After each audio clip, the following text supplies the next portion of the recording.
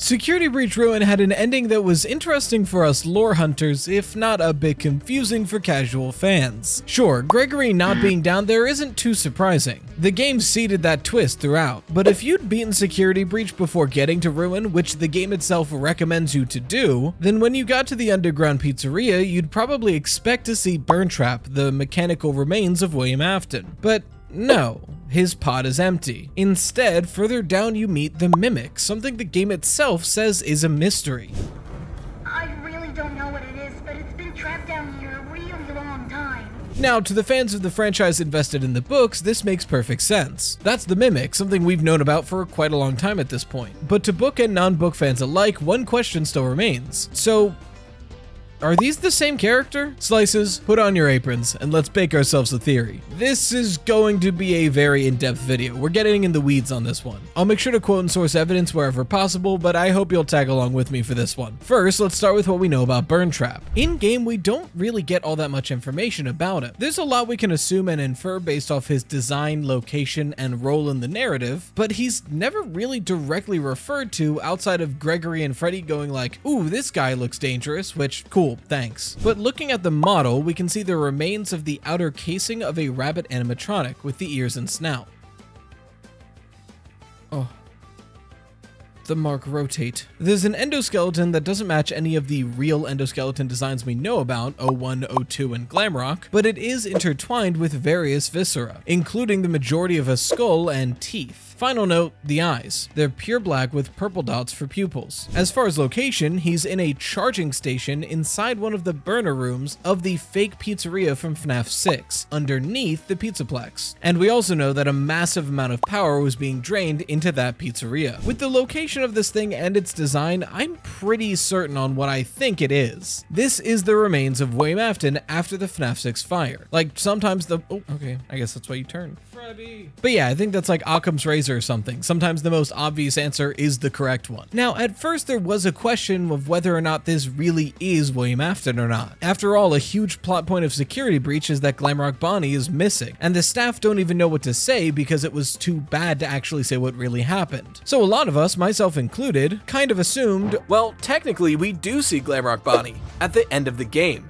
in Burntrap, because he was most likely destroyed by either Vanny or Vanny controlling Montgomery Gator in Monty Gator Golf. She then used his parts to help recreate William Afton, as she needed more material after the FNAF 6 fire, and what better than the most recent iteration of his favorite fursona, a rabbit. Bonnie's parts were probably used to help stabilize Burntrap, so we do see him in the game. But RUIN showed us Glamrock Bonnie, and although he is pretty destroyed, all of his pieces are there. So whatever rabbit parts are on Burntrap are not from Glamrock Bonnie. More than that, the endoskeleton. This is tenuous evidence, but I think it's worth bringing up. While the endo design is consistent with itself, it's not consistent with any endoskeleton design we've seen in the actual games. It's somewhat close to a nightmare, but those aren't even technically real, and it's not close at all to Endo 01, Endo 02, or especially the Glamrock endos. However, there's one type of endoskeleton we've yet to see in a video game, a springlock suit. Brief reminder, springlock suits work because they have endoskeletons within the suit themselves that are held to the sides with loaded springs so you can put yourself in there. That's why a springlock failure is so dangerous. When the springlocks snap, an endoskeleton that's being held to the sides suddenly juts back to where your body currently is. It's a terrible design. Like, I get it's for plot, like it's poorly designed because it's horror, but like objectively, the springlock suit I think is the most viscerally horrifying creation in the entire franchise, and it was meant to just be a cool suit. The design of the endoskeleton itself is in many tiny pieces, but it works cohesively as a single endoskeleton. Burntrap's endoskeleton could be the springlock endoskeleton. This whole thing would just be the result of being springlocked, and then wandering the town for like 40 years. Oh, and burning. So within this theory, if that's William Afton's corpse, is he still alive, or at least still walking around? No, at least I think his soul would still be trapped in Ultimate Custom Night created by Cassidy. The reason why is the eyes, or in this case, the window to the lack of his soul. Man, I feel like I've been wandering in these woods forever. Honestly, I don't even feel like I've made any progress. Oh wait, another page. Okay. Let me share with you today's sponsor. I am a huge advocate for mental health and mental health support. As someone with ADHD and anxiety, I cannot stress the massive importance of things like therapy. It's what helped me get through college and what's helping me combat ADHD today. And even if you don't suspect anything is specifically wrong, life is hard, and therapy can make it a little less so. Which is why I can't wait to tell you about today's sponsor, BetterHelp. Therapy can be difficult to afford, let alone schedule, which is why BetterHelp's mission is to make finding a therapist and getting therapy more affordable and more accessible. If you've ever gotten therapy, you probably know how difficult it is to find a good match, especially if there aren't many options in your area. BetterHelp is an online platform that can provide remote therapy sessions by matching you to a professional therapist in as little as few days after you fill out some questions about you. It's never been easier to sign up with BetterHelp and get matched with a therapist. The link in my description, betterhelp.com/rytoast, can take you there. Not only does that link help support the channel, but you'll get 10% off your first month of BetterHelp, making it even more affordable to connect with a therapist and get some therapy to see if BetterHelp can help you. One of the more awkward aspects of therapy is finding a good fit. You need good cohesion. You gotta make sure the vibe is right between you and your therapist. And that's a really common problem in therapy. With BetterHelp, if you feel this way about your therapist, at no cost to you, you can fully switch over to a new therapist without having to worry about if they're in network or your insurance or anything like that. Back when my doctor told me to seek therapy for ADHD, it took me months, almost a year, to find a good therapist in my area that I fit well with that was taking new patients. If I'd known about BetterHelp at the time, most likely I would have found a therapist way sooner than that. So if you've got something you're dealing with that's giving you a hard time, or you just feel weighed down by it all, or just want help in general, consider therapy with BetterHelp. Click the link in the description or visit betterhelp.com/rytoast. Thank you again, BetterHelp, for supporting the channel and today's video. Cool. All right, that's 2 pages. Let's press on. The books, and to some extent even the games, bring up the concept of agony. To quote a character from Fazbear Frights, Phineas Taggart, "You see, I'm convinced that agony has a greater energetic radius and power than any other emotion. I've done numerous experiments to measure, capture, contain, and study the leftover emotion embedded into objects that were near a tragedy. My work is focused on my hypothesis that you can take a saturation of agony, add any kind of intelligence, even an artificial one, and they will combine together to transmute the energy of emotion into the energy of physical action. This, I believe, is what explains what people call haunted objects." I know that's a lot, but to summarize, essentially, agony works in the books kind of like living emotion. As long as something terrible enough happens near something, those things near it could be infected by that agony. And in the books, we see that objects that are created by or possessed by agony resemble this liquidy black ooze, almost like a liquid shadow. And what's the one thing Burntrap has that no other iteration of Springtrap ever does? Pitch black eyes. This theory would posit that Burntrap is what remained after the FNAF 6 fire. Henry was right in assuming that burning everything to the ground would destroy all the remnants still in those animatronics, but he might not have even known about agony. I think Burntrap is the agony of William Afton possessing the suit and corpse that was left behind after the FNAF 6 fire, the remains of Spring Bonnie and the man killed inside. So, in that case, what is the Mimic? The books tell us most of what we know a Mimic is, but let's go over what the games tell us just to cover our bases. Physically, the Mimic is a mismatch of several different endoskeletons, weirdly humanoid robotic teeth, big white eyes with orange lights, and has the ability to change its voice. In the files, anytime the Mimic is pretending to be Gregory, the dialogue is listed as Grimmick. We also see it's been trying to make a costume out of several different mascot parts. Whatever this thing is, it's been down here a while. Gregory doesn't know what it is, and it likes to copy things. So if this is all we get about the Mimic from the games, what do the books tell us? The books don't take us directly to the game version of the Mimic, but it tells us a lot about the book concept of what a Mimic is. We learned that originally there was one program, Mimic 1. It was an AI designed to copy what it sees and recreate it. Its creator put the program into an endoskeleton to play with his son and called it the Mimic. It worked great for a time, but before long his son died in a tragic car accident. Still Still riddled with grief, he saw the Mimic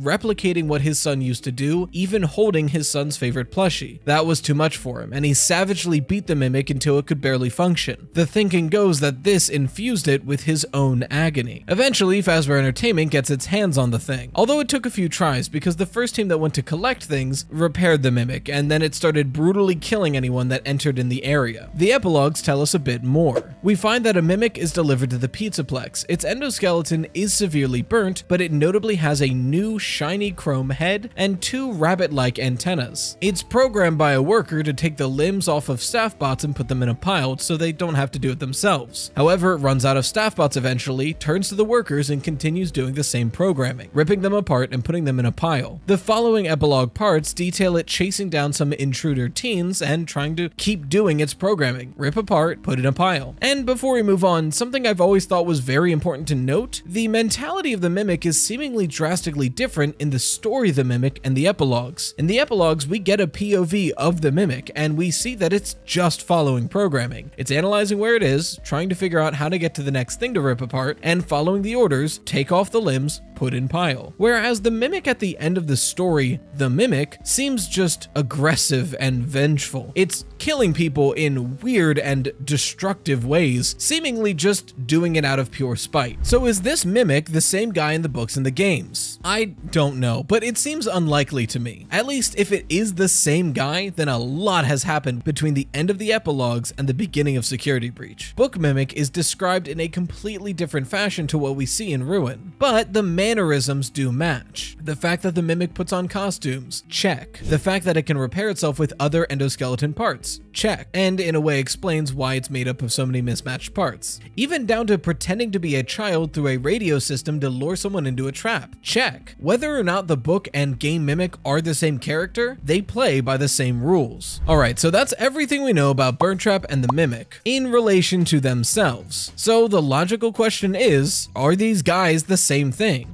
I mean, sure, they're primarily endoskeleton-based antagonists that hang out in the basement for the majority of the game, but the more you look at the situation, the stranger it gets, starting with the ending that is canon and how that affects Gregory's knowledge of the Mimic. It's still unconfirmed which Security Breach ending is actually canon, but between the fact that there's no comic page for it, Freddy is in the same location with similar damage done to him, and that Gregory, Vanessa, and Freddy's head are nowhere to be found, I'd say it is incredibly likely, if not nearly confirmed, that the canon ending for Security Breach is the good Vanny ending, where we beat all 3 Princess Quest arcade machines and Vanessa is freed from Glitchtrap's influence. Which would mean a few things. First, Gregory and Vanessa can leave the Pizzaplex and conspire their knowledge together, both of whom were at one point mind slaves to William Afton, or the Afton virus. Vanny to Vanessa, GGY to Gregory. If you're confused about Gregory, go watch this video and come back. Anyway, this fact is important because when referring to the Mimic, Gregory tells us he has no clue what it is. But if he'd been recovering with Vanessa, she would have specific knowledge all about it. Now, I do see a counterpoint here. If going from GGY to Gregory wiped nearly all of his memory of what he did as GGY, we could assume the same for Vanessa, where she doesn't remember what she did as Vanny. So if that doesn't convince you, I've got another point here. Gregory's Burntrap ending boss fight. We see recreations of all the other various endings from Security Breach through Gregory's drawings, which implies that in some way they didn't happen as he created them. But the Burntrap one is especially interesting to me. When I first saw this comic page, I just kind of assumed, oh, the Burntrap ending didn't happen, these characters might not even exist. But on a second playthrough, I noticed that we see the blob leave at the beginning of the game, a blob that looks identical to how Gregory draws it. And if that's the case, and the blob is real, he would have had to either have seen it himself to perfectly recreate it, or have it described to him nearly perfectly by someone else. And if somebody else explained it to him, that someone would have had to be Vanessa, which means Vanessa would have retained at least some of her memory when she was acting as Vanny. But if that's true, then the Mimic can't be Burntrap. Hear me out, Vanessa was working directly under Glitchtrap, even digging the tunnels to where Burntrap was using Glamrock Freddy. Vanny knows who Burntrap is, why he's here, what they're gonna do to him. She knows everything because she's the one doing the work for Glitchtrap. So after the good Vanny ending, if she retained enough memory to remember what the blob looked like, then surely she would have remembered the thing next to the blob, Burntrap. So if her and Gregory continued to survive together after the Good Vanny ending, there's no doubt that she would have told Gregory about what was going on at that pizzaplex. He's a victim too, after all. He deserves to know. And if Gregory knew about Burntrap and Burntrap was the mimic, then on the elevator ride, why would he say he has no clue what it is? He knows what it is. Vanessa told him. So that line wouldn't make any sense. So no one really could have explained to him what the blob or Burntrap was, which means if this picture is real, he would have had to see the blob. And if he saw the blob, he might have just saw this scene. The Burntrap ending might have happened. You can only get there through a one-way elevator ride and then get to Burntrap by going down a one-way hole in the ground, passing a blob that kills anything that isn't an animatronic. If Gregory got past all that and saw the blob, then more than likely at that point, the Burntrap boss fight would have happened anyway, which at the end of the Burntrap boss fight, Burntrap is scooped up by the blob and we never see the two again until the beginning of Ruin, where the blob is nearly escaped the entire pizzaplex at the beginning of the game. And if that happened, Burntrap can't be the mimic. It's in the blob and the blob left, and the mimic is still there. In both of these explanations for how Gregory knows what the blob looks like, the Burntrap can't be the mimic. It doesn't work. Unless... Okay, so there's one more thing that's always bugged me about the design transition from Burntrap to the mimic if they are the same character, and that's the eyes.